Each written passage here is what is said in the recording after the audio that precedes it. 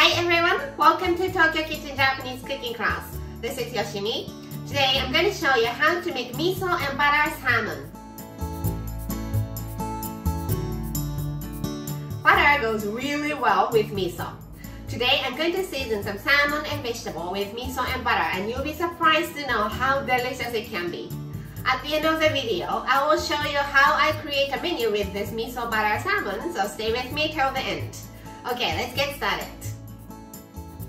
These are what you need to make 4 servings.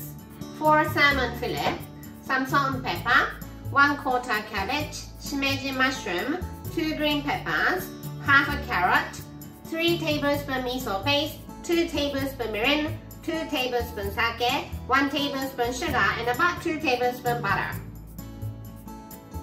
Let's do all the vegetable cutting first. So carrot, let's peel the skin. I want to make thin strips, so let's make thin diagonal slices first.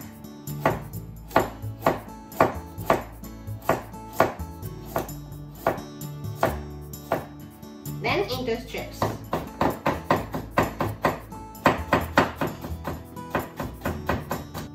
Put it aside.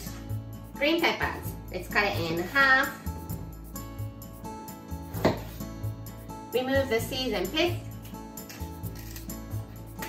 Then, thin diagonal slices.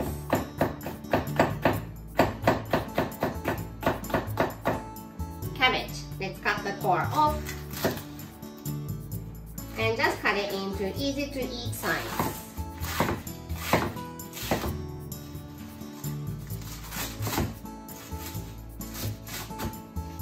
Shimeji mushroom, cut the bottom off and break into pieces.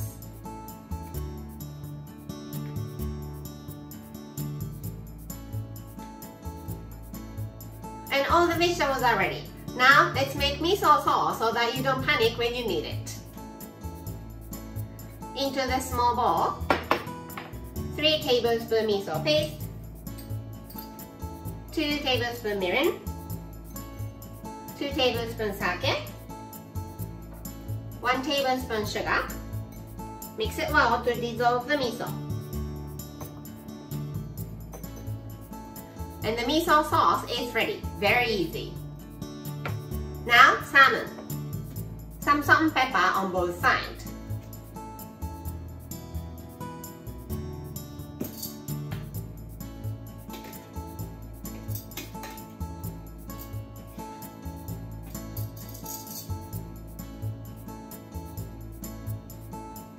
Everything is ready, so let's start cooking. Heat up some vegetable oil in the frying pan over medium-high heat. And put the salmon with skin side facing down. Skin side down.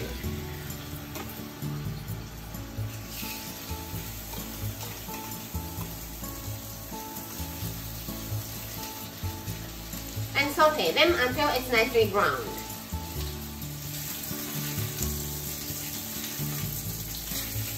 That's good, so let's flip them all over.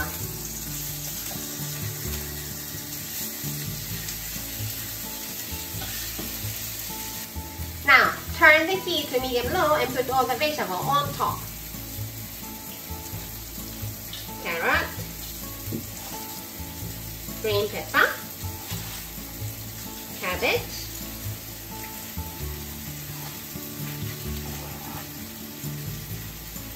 shimeji mushroom.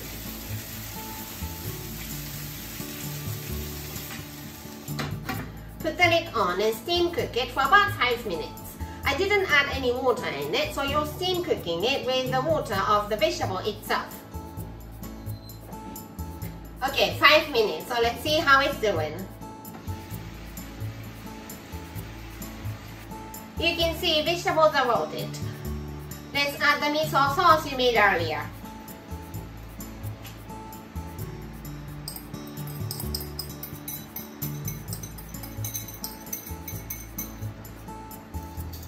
Give it a mix so the sauce circulates all over the frying pan.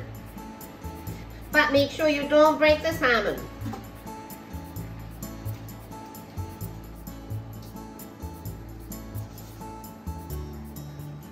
It looks so good. Turn the heat off. Put butter. Put the lid back on to melt the butter. Butter is melted, so let's give one last mix to mix the butter all over.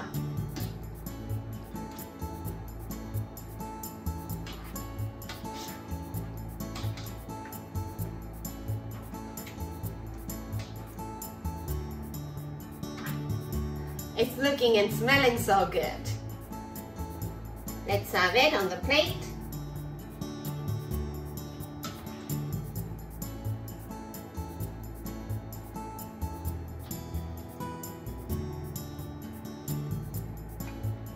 Don't forget to put some sauce too. Miso and butter salmon is ready to go. Time for the tasting. いただきます。Salmon and some vegetables together.